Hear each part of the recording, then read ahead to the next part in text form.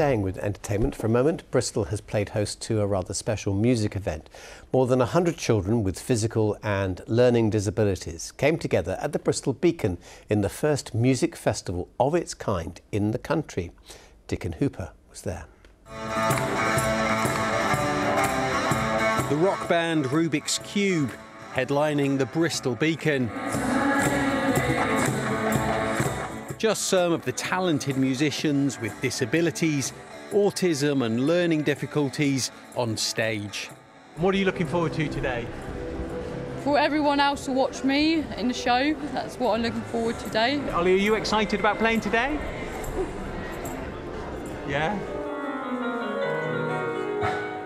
Chapman's 13 and already has his grade 8 piano with distinction. I'm a good pianist. I play music to inspire people because if I can do it, you can do it too. I hope you like my music. He's blind, with learning disabilities and proud to be here. The Beacon was conceived as a really accessible space, not just for performers, but also for the public. And we need to be thinking ahead about what our concert halls are for and who they're for. As well as performing, there was a chance to have a play with some interesting and accessible instruments. The instrument adapts around what the musician wants to do, rather than typically sometimes you have to do what the instrument wants you to do.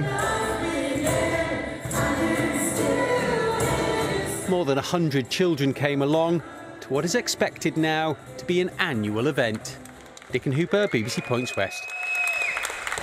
Lots of talent and enthusiasm there, and you can almost feel the joy, can't you? Brilliant.